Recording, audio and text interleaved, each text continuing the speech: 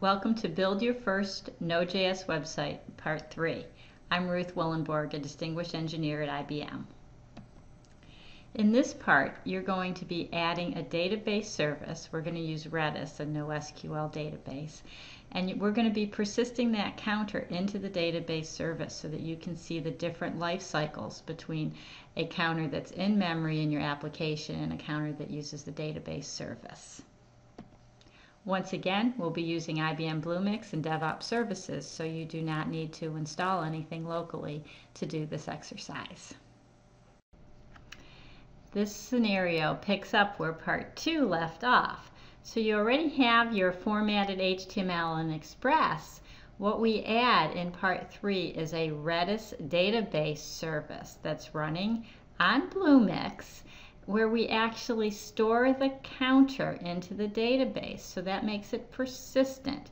So what you'll see is a very different behavior when you're doing the counter. When you stop and start the server, your in-memory counter is going to be reset, but your counter that's in the database in the Redis service is going to be maintained and persisted across application restarts. And once again, you're going to have a chance to actually add your own counter in and see how you would put that into the Redis service for persistent storage. For this project, you're going to again explore for Ruth Willenborg. This time, choose Project 3 as your base project to start with. And again, choose the Fork Project button to start your own copy of the project so that you can edit and make all kinds of changes yourself. When the project is created, you hit the Edit Code button to put yourself into edit mode. This code is actually the same as where you left off at the end of Part 2, except I've added in all of the dependencies to talk to the Redis database so that you don't need to do that.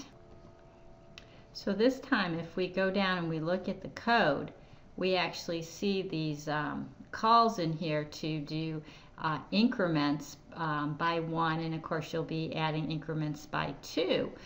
So this is the integration with the Redis database that's there. So I think the easiest thing for us to do in this demo is just actually to go ahead and deploy it so you can see how this is working. And then of course you can follow the step-by-step directions yourself to make some changes to it later. Now what's different this time is you've actually got a running database service.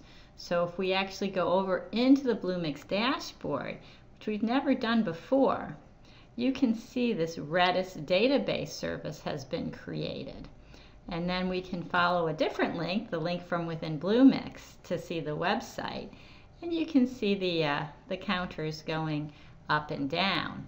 What's different this time though is if I actually start and stop the application, you're going to see that though the application counter is reset, that Redis counter is going to pick up right where it left off. So if we go and we look at it this time, what you see is that the server's counter got reset, but that Redis counter, because that's a persistent service that I didn't stop, keeps right on going. So now you're all set up and you can start working with the HTML as well as with a working Redis database. Okay, now it's your turn to give it a try. You can go to IBM Bluemix and sign up for your free trial. The link is here to my article that has the step-by-step directions. There are also printable sushi cards, 1 page at a time, and we've designed these to make it easy enough for kids, so I know you guys can all do this. And I also have an activity kit now that's built out as a 1-hour learning module around this project. So everybody, time to get hands-on and start building your first Node.js website. I hope you enjoy it, and I look forward to hearing your feedback on how we can improve things.